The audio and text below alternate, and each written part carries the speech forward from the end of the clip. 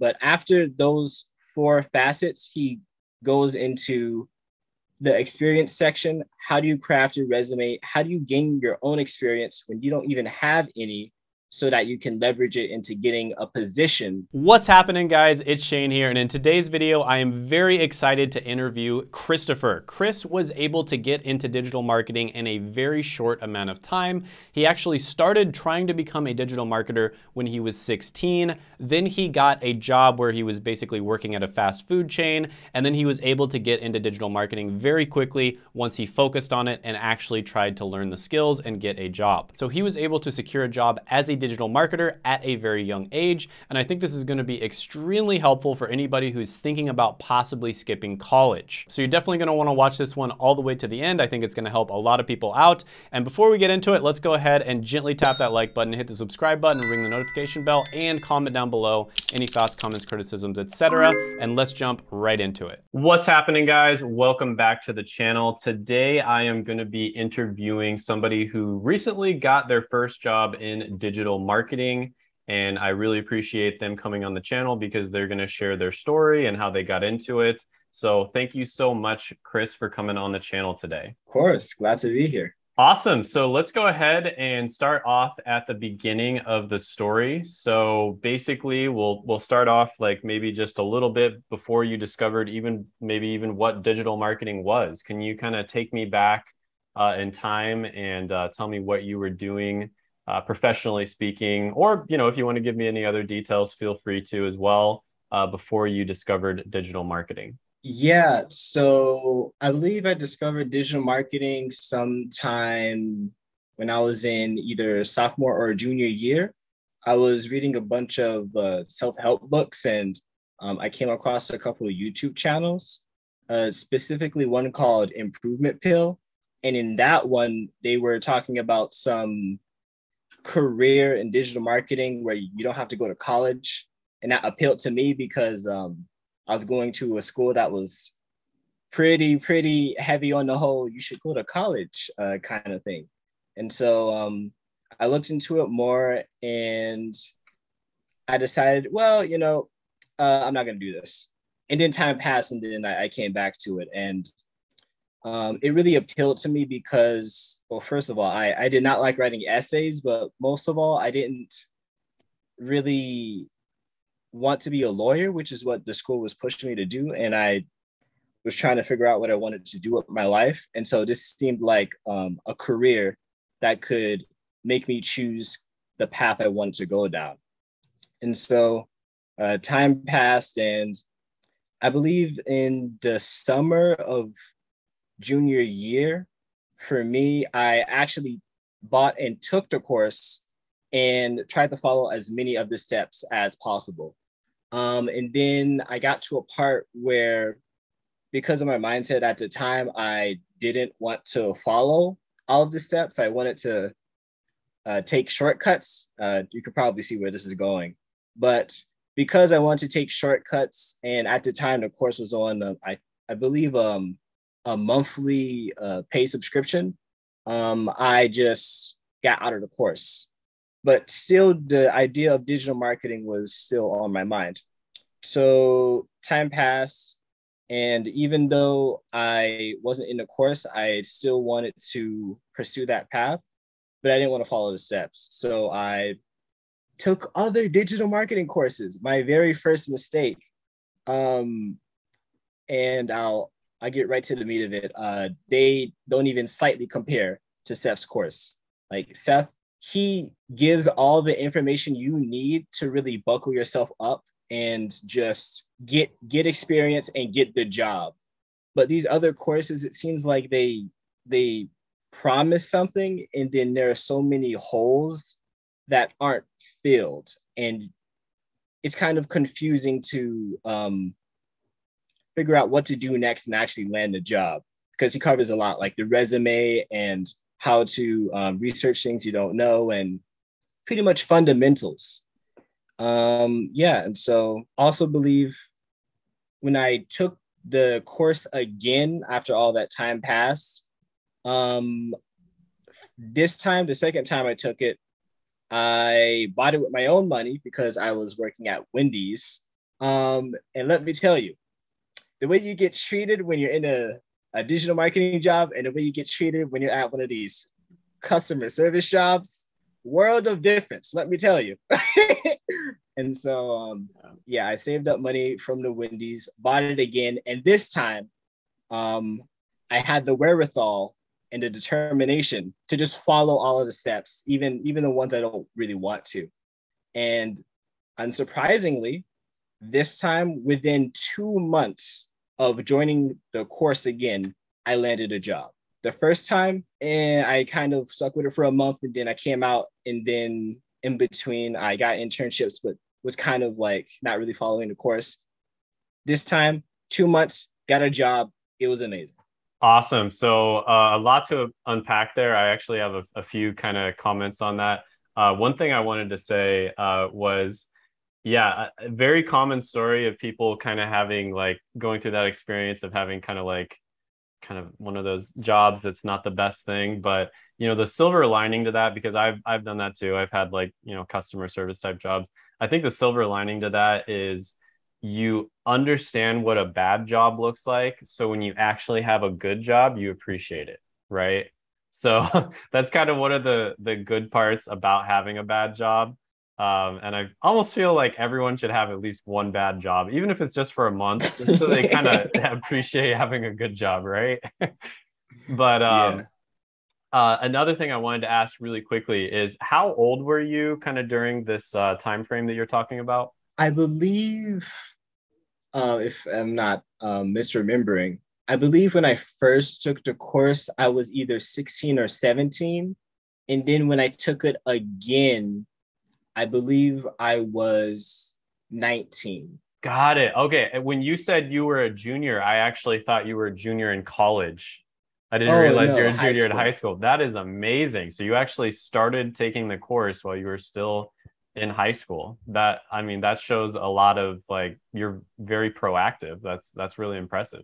Yeah, I had a lot of things to learn, but it happened. Yeah. Got it. Okay. So you discover the course. One thing I will say about the course is, I haven't taken it myself because it takes a while. I might actually end up taking it because I'm genuinely interested in digital marketing. But it does have a very active Facebook group. And that's one thing. I have bought a ton of courses over the years.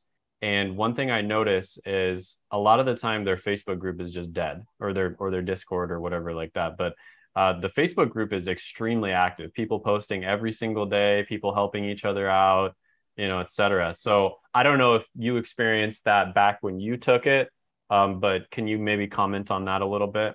Yeah. So for me personally, I didn't engage too much with the Facebook until after I got a position.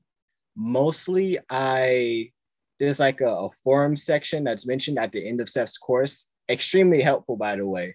Where if you have any small questions about like your resume or this specific step, either Seth or one of his alumni will help you with whatever you're doing. And specifically, I was working on a Google Sheet assignment for like a sample PPC accounts spreadsheet. And I was doing my own sample SEO audit. And I remember Seth referred me to two alumni, and the amount of like support and compassion these people have was like almost shocking to experience. Like they're so helpful and understand what it's like to see this thing and it looks possible, but it seems so far away. But they achieved it and now they're helping you do it. It's just great. Got it. So, the whole experience of going through the course, you kind of commented on that a little bit, but I know that Seth did recently update the course as well, which is awesome, by the way. Digital marketing is something that changes all the time. It's like a video game, the meta changes, as they say. And so, Seth updates the course as things change, which is awesome.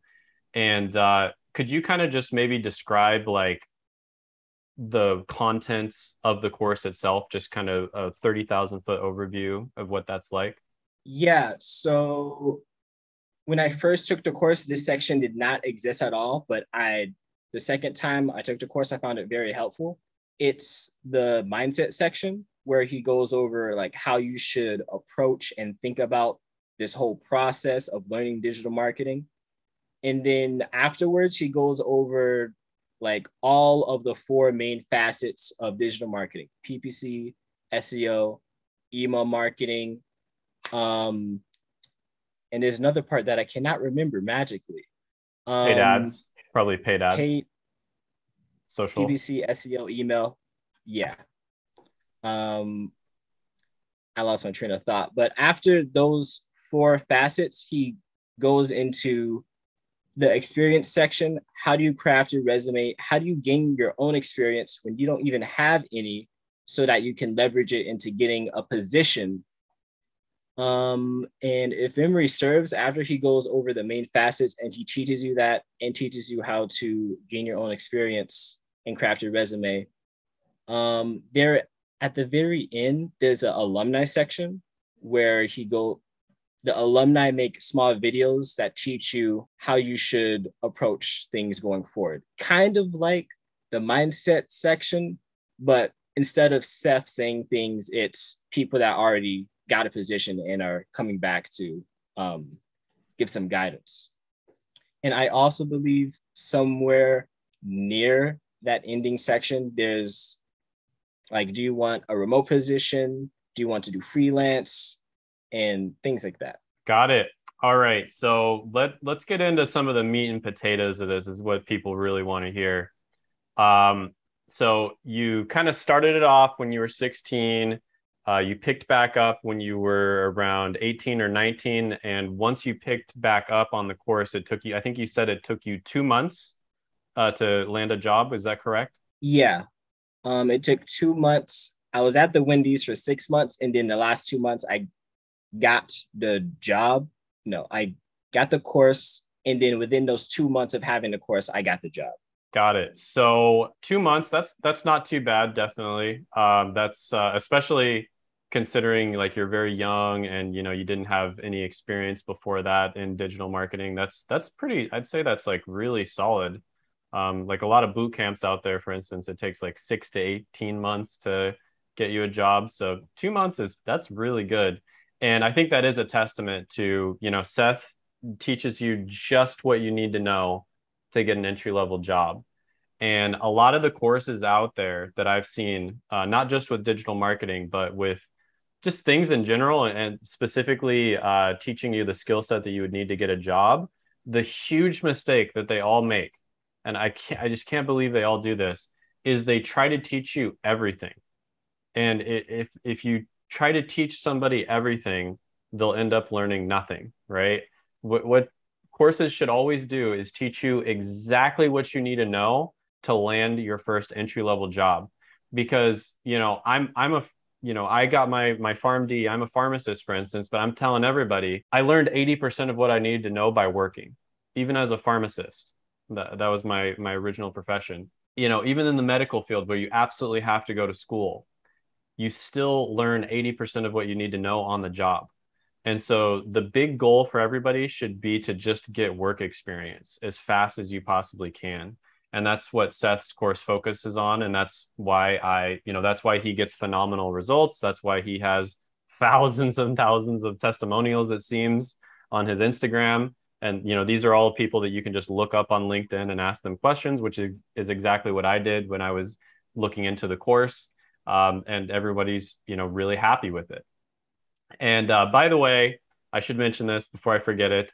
Seth does have a free masterclass. You can check that out if you're interested in digital marketing. You want to see if it's right for you. If you go through his free masterclass, he's going to let you know kind of like who's really good fit for digital marketing, and lots of different information on the career of digital marketing, as well as the different subspecialties, etc. So check that out down below. I'll put it in the description as well as the pinned comment. Now, with that being said, let's get to the really good part here. This is what everybody wants to know. how much can you expect to make starting off as a digital marketer in your first job? It differs from state to state in America, but generally speaking, your first job, it's 50K. Somewhere in between, maybe 40, maybe 60. Some places go a little lower, like 35K at the very, very lowest, and that's relatively rare. But generally speaking, especially nowadays where it's in demand, 50K, that's the general ballpark. Okay, awesome. And can you maybe speak on like after you've gotten your first entry level job, maybe you've got like a year of experience or so, and then you either get a promotion at that job or you move on to another job. Can you kind of speak on maybe what the ballpark estimate for what they would be making is? Yeah. So what I've heard, I personally I can't speak from experience yet, but what I've heard is once you have your first job, you should expect at least a 10K jump. Generally speaking, it's 15 or something from 10 to 20K on your second job. All right. So, Chris, is there anything you want to either clarify or add? Do you think is there something that might be helpful for people to know at the very end of this interview? Yeah, at least for me specifically, um, it might sound like things just miraculously happened where I took this course and then time passed and I got a job. But for me, I hesitate to say that that would be possible um, unless I started doing what I did at 16 when I found out about the course. I started to meditate, and I feel that gave me the mental means and the wherewithal to grind and learn these skills, um, get the job at Wendy's and surf it out without prematurely quitting. And it just, it made me a certain way that made it possible to do all of these things and make it all happen smoothly. Got it. Okay. Yeah, that's a great point to mention. Like, Seth made a phenomenal course. He's got a phenomenal community, great network. And, if you go through the steps and you put the work in, there's a very, very good chance that you're going to have success and get a job. But at the same time, you've got to put the work in. You got to actually, learn that skill set that is extremely valuable that a lot of companies are looking for. And, some people can do it very quickly.